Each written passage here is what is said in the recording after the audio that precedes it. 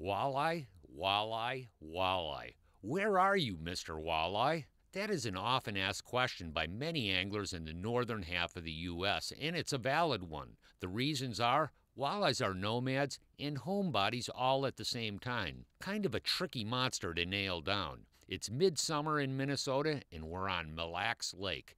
The water temperature is about as hot as it'll get all summer, so these fish are very active. What does that mean?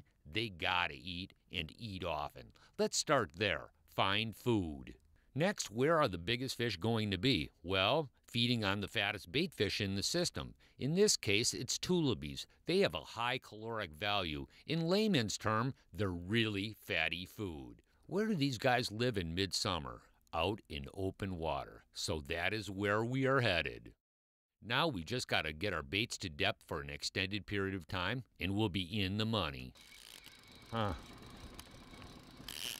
Through quite a few different baits. Wow. Intermittently, whoa.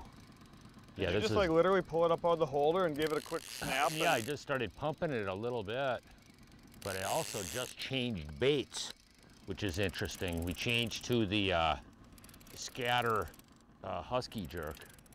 A little more of a minnow profile versus the perch profile, which, yeah, this is a big one. That's the one thing, you know, you look at different various techniques, and throughout the midsummer months in so many different bodies of water, trolling is really big time technique for catching really big walleyes. And this is all over North America, whether you're fishing the Great Lakes, out in the Missouri River, up on Lake of the Woods, all over. Michael and I are looking at techniques for catching big walleyes throughout the summer months, and lead core trolling is one of them. And it's really quite an art to be effective at this.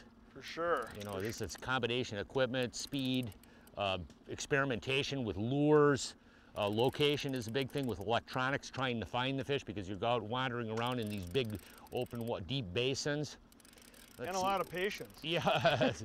Yeah, but the thing is, you can get big ones. I think you got one of those now, don't you? Oh, yeah. This is a real one here.